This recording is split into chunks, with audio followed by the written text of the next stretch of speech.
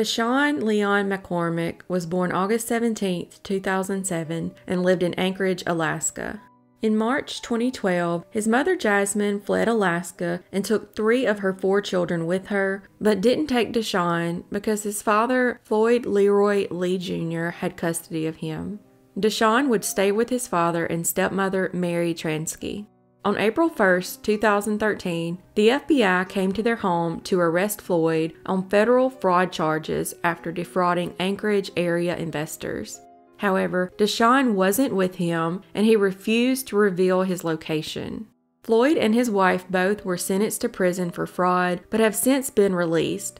Neither his father nor stepmother have offered any insight or information as to where Deshaun might be. After his father and stepmother were arrested, a witness came forward and said Deshaun's stepmother had claimed she had killed the child and buried him on her property. When police asked Deshaun's stepmother about this, she said it never happened. Even though 2013 is the official recognized date of Deshaun's disappearance, some accounts suggest he may have vanished even earlier. Judy Holmes, Deshaun's step-grandmother, says the last time she saw the boy was on July 4, 2012. He had a burn mark on his left thigh and a scar on the center of his forehead. His mother hopes he was given to another family before Floyd's arrest.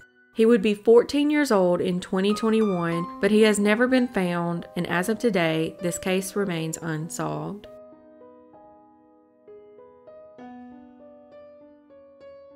Erin Marie Gilbert was born May 4, 1971, and lived in Girdwood, Alaska.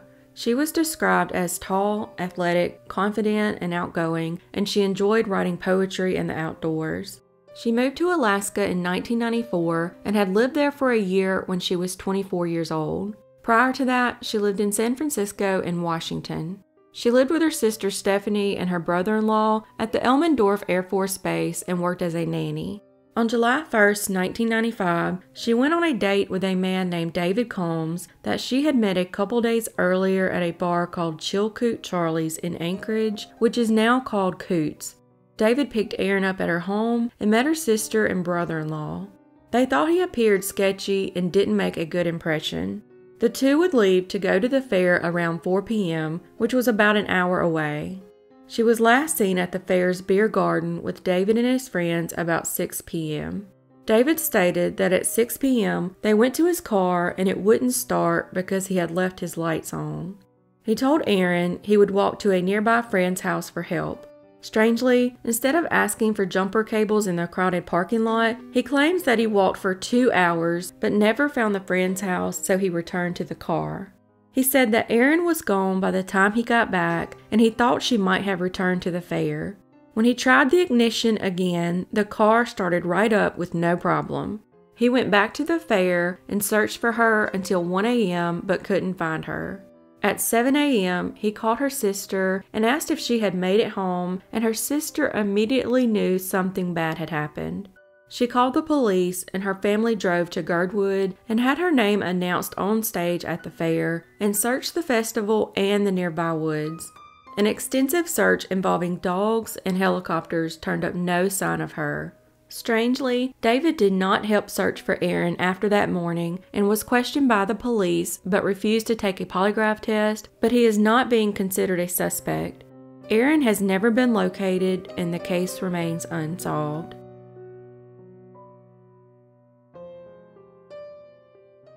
Thomas Anthony Nuzzi was born January 23, 1949. In 2001, he was a 52-year-old registered nurse who traveled around Alaska working and living in hotels and motels for months at a time and did not have a permanent address. Thomas was scheduled to report for work in Bethel, Alaska on June 19, 2001, but he never showed up. As this was completely unlike him, his co-workers reported him missing 2 days later. He was last seen by friends on June 15, 2001, but was later seen on surveillance cameras on June 18th at a store near the Super 8 hotel where he was staying. At 9:47 p.m., he purchased cigarettes, 2 lighters, chips, and soda at a nearby gas station. Strangely, Thomas didn't smoke and didn't allow anyone to smoke in his vehicle. This is the last time he has ever been seen. After his disappearance, his red 1997 Jeep Cherokee was found at the Alpenglow ski area in Chugach State Park, 12 miles outside of Anchorage, with his keys inside, along with cigarettes and a red rose. A security guard reported witnessing a woman and a man attempting to break into his Jeep on June 15th, 3 days before he was seen on video at the convenience store. The same woman was apparently standing next to him at the gas station on the night he was last seen. On June 18th, the same night that he was seen inside the gas station, people living across the street from his hotel saw a man and a woman, apparently the same couple, again attempting to break into his Jeep. The man eventually got into the Jeep and drove away. A housekeeper at the Super 8 says she saw a man lying on the floor of Thomas's room on the morning of June 19th, the day he was reported missing. She came back in the afternoon and saw the same man sitting in Thomas's room on the bed. She made him leave, and neither he nor the woman have been seen since. The woman is described as Caucasian and possibly in her 20s, about 5'2" and very thin, with dark hair past her shoulders. The man is described as tall, thin, and dark-skinned with decaying teeth. According to Thomas's friend, Harold Guernsey, on the day of his disappearance, he had called Thomas's hotel room he had been staying in and said that an unfamiliar man answered the phone. The man then gave the phone to an unidentified woman who told him that Thomas had checked out and hung up the phone. It was later discovered that Thomas hadn't officially checked out of the motel. Thomas's nephew, New Jersey native Stephen Reeves, had just graduated college and was spending his summer exploring Alaska. He and a traveling companion dropped their vacation plans and joined the search for Thomas right away. He called back all the recent dialed, missed, and received phone calls on his cell phone. Several of the numbers connected to pagers and motels, and one to a halfway house. None of the people who answered had heard of Thomas. He also went to Thomas's storage unit and found it unlocked. Inside were his cell phone, wallet with credit cards, his ID still inside, and Thomas's mountain bike. This was strange because it seems that he would have had these items on him. Also, Thomas had a .38 caliber handgun that was missing. This is when he found the receipt from the gas station purchases made a few days earlier. On June 28, he appealed to detectives to try to get someone assigned to the case, but was told the department couldn't spare one. When his nephew provided all his findings to police, they agreed to assign a detective, but the case went cold. It is unknown what happened to Thomas, and as of today, this case remains unsolved.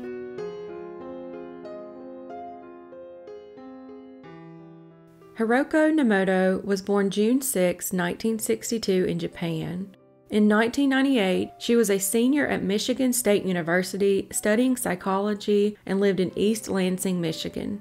She had just finished the spring semester and was only 10 credits away from earning her bachelor's degree when she told a friend that she did not plan to return to school the following semester. She believed that her degree would lead to employment solely in research, but she wanted to work in clinical psychology.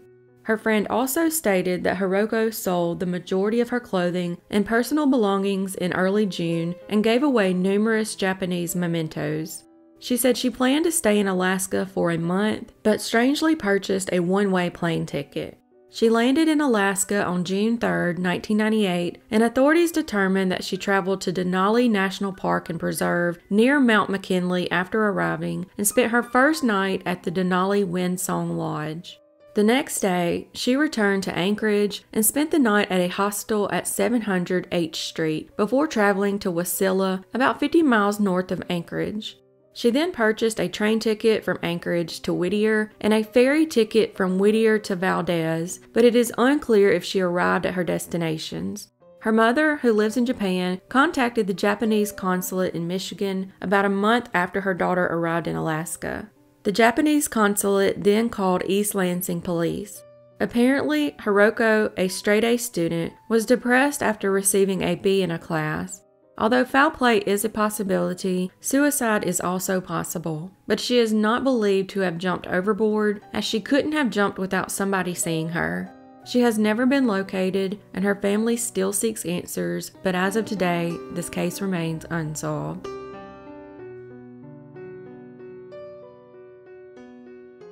Linda Louise Skeek was born on February 20th, 1983, and was described as a loving and thoughtful person. At the age of 14, she entered into the foster system and went to live with the Sims family. After becoming an adult and moving out, she still kept a close relationship with her adoptive parents and siblings. As she got older, she began having a problem with alcohol and even checked herself into rehab multiple times. At the age of 20, Linda had a daughter, but the relationship with the child's father didn't last. In 2008, she married Thomas Skeek Jr., and the couple later had 2 children. At the time of their marriage, Thomas had a case pending from a sexual assault charge on a young teen. However, Linda did not find out about it until after the marriage and was very upset. They moved from Juneau, Alaska to an apartment on Morningside Loop in Anchorage in 2015. Linda had a very good job, which allowed Thomas to stay home with their 2 school-aged children. Thomas and Linda had a very tumultuous relationship, causing problems in their marriage. It got so bad that a month after moving to Anchorage, Linda allegedly pointed a loaded gun at Thomas in front of their 7-year-old daughter. That same month, she filed for a protective order against him for herself and their 2 children. She claimed Thomas had assaulted her by grabbing her by the arm and pushing her and had left bruises on her chest. However, 10 days later, she withdrew the petition and the 2 reconciled. On top of all their other issues, Linda and Thomas were having extramarital affairs. According to Thomas, Linda would often leave home on weekend drinking binges, but would always return by Sunday night so she would be able to go to work on Monday, basically describing her as a highly functional alcoholic. On New Year's Eve of 2015, the couple and their 5- and 7-year-old children watched the movie Minions while sitting in their new Lincoln Navigator and then watched fireworks downtown. Thomas said during this time, the couple was arguing and Linda was drinking. From there, surveillance footage captures Thomas dropping Linda off at 3 different bars in Anchorage and a strip club while he and the kids waited in the car. Thomas stated that he waited until she was ready to go to a different bar and he would drive her. They all arrived home at 1 a.m. the next morning. According to Thomas, Linda kept drinking and wanted to drive back downtown to visit another bar, but he took the car keys away from her and they got into an argument about it.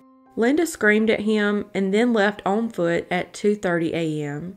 The couple had only 1 cell phone and it was left behind with Thomas. It would be 3 days before Thomas would report her missing, and he only did so after pressure from Linda's foster mother, Rena Sims. Rena says that after Linda disappeared, he would no longer allow the kids to talk to her, which was immediately a red flag. She repeatedly asked him if he had killed Linda, and he kept saying no, but then strangely said, "I don't think so." She repeated, "You don't think so?" And he said, "No, I did not kill Linda."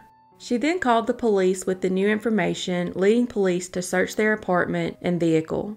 Investigators found small amounts of Linda's blood in several areas of their apartment and believed Thomas murdered Linda there and tried to clean up the crime scene.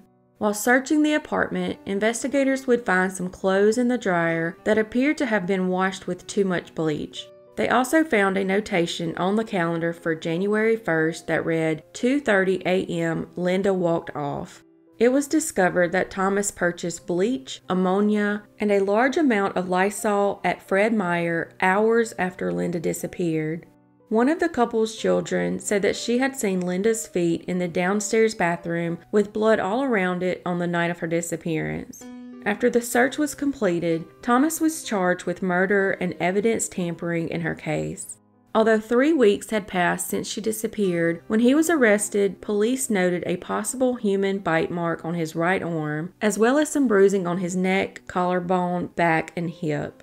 The woman who lived in the unit above the Skeeks reported hearing a loud fight in the early morning hours of January 1st and said Thomas was angry and swearing, and it sounded like Linda asked for a divorce. Then the neighbor heard the sound of glass breaking and things being thrown, and there was a large bang and a jolt that knocked a photo off the neighbor's own wall. She never heard anything from Linda after that. She said the last time there was an incident like that, she had called the police, and the couple later asked her not to do that again, so she didn't. When Thomas told Linda's biological mother she was missing, he added, "They'll never find her." The man that Linda was having an affair with came forward to clear his name and had a solid alibi. The woman that Thomas was having an affair with moved in the home shortly afterwards. For 3 years, while waiting for trial, Thomas remained at pre-trial detention. At his trial in 2019, Thomas's defense argued that there was not enough evidence to prove that Linda was deceased, and that if she was, there was insufficient evidence to prove that he was responsible. His attorney suggested she had been the victim of a random attacker, was struck and killed by a drunk driver, or deliberately walked out of her life. Strangely, one of their neighbors said that she had seen Linda walking from the home at 10:48 p.m. that night, stating that she was going to paint the town red. Although the witness says that she was sure of the time, this could not be correct because at this time, surveillance cameras had caught Linda going in and out of bars that New Year's Eve, while Thomas and the children waited in the vehicle. It is speculated that Thomas killed Linda during their fight after returning home during the early morning hours of January 1st, 2016, and either stored her body or evidence in the crawl space until he could dispose of it. Another strange incident involving the crawl space in the basement was one of his family members witnessed him crawling into the space after Linda's disappearance, and he stated he was getting a piece of artwork. At the end of the trial, the jury would deliberate for 3 hours and return a shocking verdict. Thomas Skeek Jr. was acquitted of all charges. As of today, Linda has never been found and this case remains unsolved.